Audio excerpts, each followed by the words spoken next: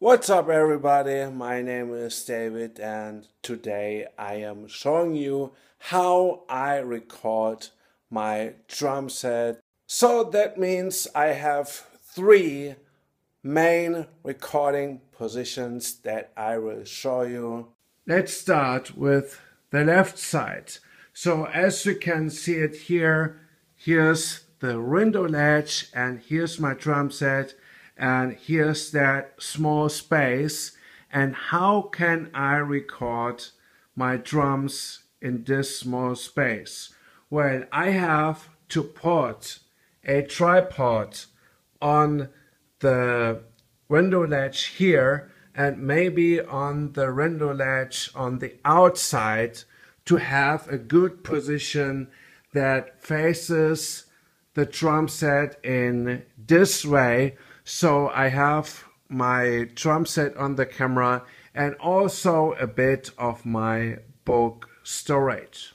I have few videos on the front side and I can record my drums in some different ways. One way is to put a tripod on that table here and then record the drums in that way, or I put a tripod here on the floor somewhere and record my drum set.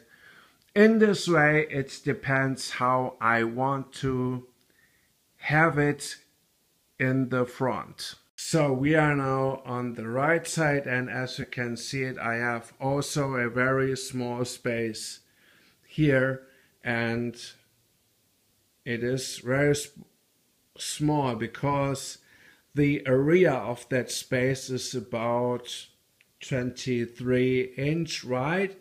Because the difference between the hi-hat cymbals and the book storage is very small.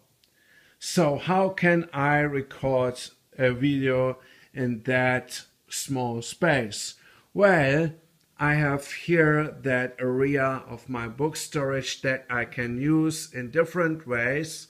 So I can record the drums like that or like that. So I have to put a tripod somewhere here around to record the drums in that way, or I can record them like this or whatever I want to.